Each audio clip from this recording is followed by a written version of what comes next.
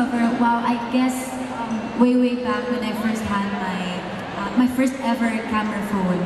Kasi ang sabi ko talaga sa sarili ko dati, pag ako nagkaroon ng cellphone na may camera, the first thing that I want to take a picture of is the sky. So parang I remember saying that to myself. So, yun, ayan. So, I've been experimenting ever since. I think I started taking photos when I was 12. Wow, 12 years old. Yeah, I really started that. And these are a bunch of marbles in a. Kasi I was cleaning. Okay, I'll tell you the story. It's really funny, but like it's really nice, right? These are a bunch of marbles, and then they're inside a fishbowl. Kasi I was cleaning our fishbowl. And I saw it. Parang sabi ko, wow, that looks nice. So I took a photo of it and posted it online. And yes, obviously this looks perfect. And what are your favorite shooting subjects? Well, I guess I guess would be people, of course, view, mga scenery, food, and of course my friends, especially. Ayan, that was in La Union. I love taking photos of my friends kasi it's like memories, especially when we go on trips. Diba? It's nice to look back at the photos that you've taken during that trip. So yun. When you shoot photos of your friends, are they more like candid shots? They're more of candid shots. Like I take it when they're not conscious. Yeah. I guess one of EJ, one of my friends, I think he noticed that I was taking a photo, so he's like smiling. So he caught you. But I love candid shots kasi I like it when it's very natural. Diba parang they don't know about it. Tapos biglang makikita na lang nila, I'm showing them all the photos. Parang, oh my God, I love this photo, can I have it? So it feels so great, diba? And you get the natural expression of. So what camera are you currently using right now? Well, I'm using the SONY Alpha now. It's really handy. The A500 is super handy kasi it's so small lang and it's so light. Tapos parang you can bring it everywhere. I can put it in my bag. Actually, I don't put it in my bag eh. Sinusukbit ko lang siya sa neck ko and then that's right. Kasi magaan lang. So not super gaan lang siya, yes. Your old cameras before na super bigat. You can do that the whole time. Yes. Alright, so what do you love about this camera? What I love about it is that it's yun nga, super easy siyang dalhin. Kasi that's my number one problem. Kasi in trips, diba, you want to be parang gusto mo magaang lang yung dala-dala mo, ayaw mo na may mabigat kasi you'd be walking for a very long time, tapos ang dami niyong pupuntahan. Tapos yung Sony kasi, yung Sony A5100, it's, you know, you just get it and then you take a photo and that's it. Sobrang dali. Plus it's mirrorless. Here are some more of your shots. Ayan, tell us about it. It's easy. It's easy. You just take it out of your pocket or you just put it around your neck. It's very light. So it's not hassle, diba? You know, when you're running, kung may hinahabol kayong train or may hinahabol kayong flight, it doesn't like, you know, like the other cameras is super heavy and it weighs you down. It's super heavy. So let's talk about some of your photos. So earlier we saw a picture of. Can we return it back to the So this one is in the Brooklyn Bridge, on the Brooklyn Bridge, and we went to New York.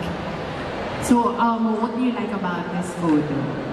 I don't know, because this is the first time that we went to New York, and then seeing photos online of the Brooklyn Bridge, it's just ang ganda eh. Yeah. It looks so unique. It looks so different. And are you particular with the angles? Or whatever you feel like doing? Kung ano lang yung nafe-feel ko. Kasi it's supposed to be like that naman, diba? You have to have that eye talaga na parang, I see a good photo in this, sa ganitong angle, sa ganitong ano. And you must really have the eye for photography kasi all your photos, you know, parang kasi with the others, there are some photos na you feel na, yeah, super planned, diba? But then, it's nice to have those kinds of photos then, like me, when I'm endorsing like for SONY, you know, the flat lays, syempre. So you're also into those kinds of photos? Yes, flat lays, I guess. And food, with food, of course. Diba? It has to be presentable. That's right. And I'm sure everybody, when they see the food post that you just posted, everybody would want to eat the restaurant already. Okay. Okay, so now let's talk about fashion, since we're trying to combine all of those things in our event today. Do you have particular fashion inspiration?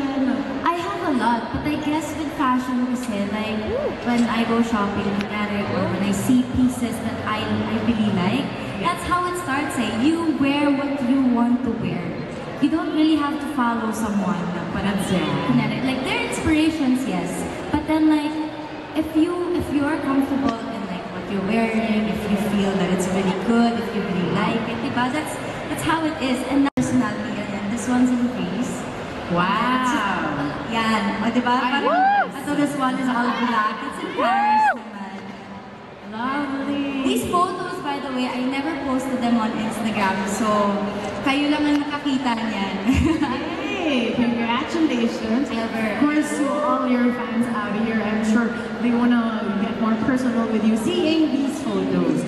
So this one, yung outfit mo here, did you combine all of this together? Or did you have like a fashion stylist? No, I put it all together. I just felt like wearing all black. Kasi I love wearing black.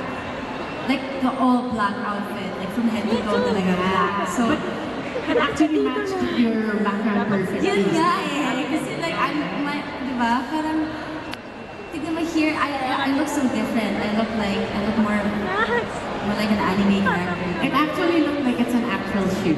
Yeah. So great job in this photo. Thank you.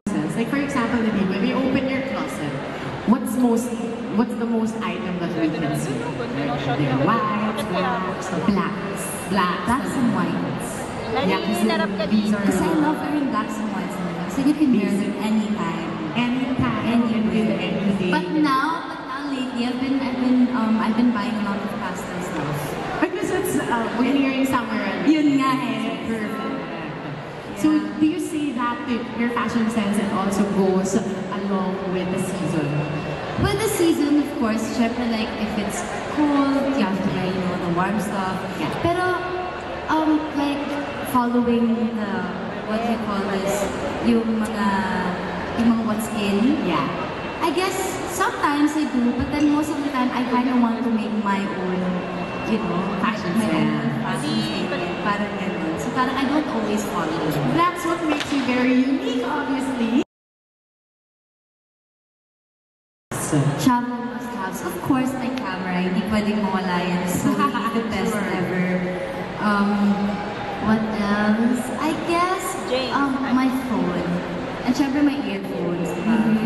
I love having the SONY earphones then as well because it's Bluetooth. So you don't have the wires around you. Hindi na hassle na parang, ano ba yan? Yung sumasabit yung wire, ganun. So I love having my earphones as well.